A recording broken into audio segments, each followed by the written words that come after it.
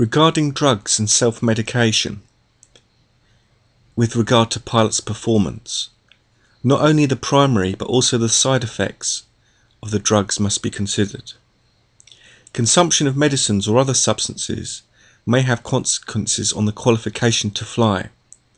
For example, the disease itself requiring the treatment may be disqualifying. Flight conditions may modify reactions to treatment. Drugs may cause adverse side effects, and the effects may not necessarily disappear when the treatment is stopped. Drugs for sleep disorders or anxiety have effects on reaction time and perceptual awareness. Drugs against allergies, antihistamines, have undesirable side effects including drowsiness, dizziness, nausea, depth perception, dry mouth and headache.